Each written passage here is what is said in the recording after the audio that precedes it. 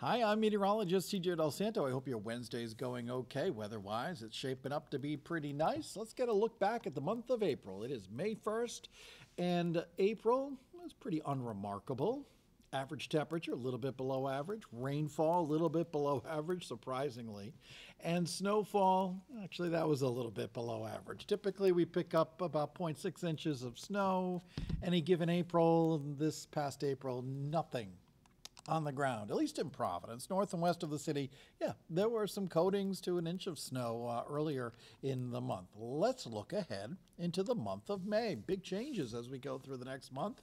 We'll be finding temperatures by May 31st on average to be in the lower 70s. The average rainfall for the month, about 3 1/3 inches. But look at the sunsets.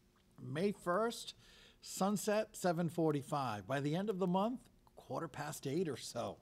Yeah, this is a great stretch of weather here in southern New England with those longer days, warmer temperatures. May, especially mid-May, right into the end of June, some of the best weather of the year. Shaping up to be pretty nice out there right now. We're looking at some blue skies mixing with clouds. We'll see more and more in the way of sun as we go through the afternoon, as an area of low pressure that brought us some rain this morning continues to move away. We're dry tonight. Now, there could be some coastal fog developing. Outside of that, it's pretty quiet. 8 o'clock Thursday morning, some low-level clouds and fog will give way to some sunshine. And as we go through the day on Thursday, looking pretty good. In fact, it'll be kind of warm with temperatures getting into the mid to upper 60s.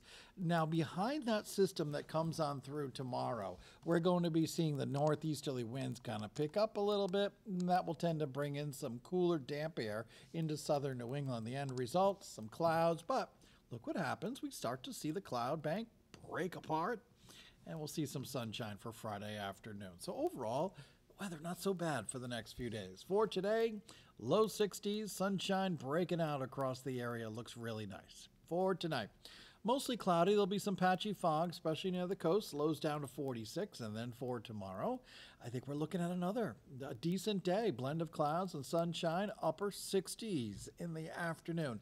At the coastline with the wind from the south and southwest, it will be a little bit cooler, but a nice day everywhere. Looking ahead into Friday, clouds to sun. Looks nice. Temperatures around 60 degrees. So looking pretty good here. How are we looking for the weekend? We'll be talking about that more coming up on 12 News.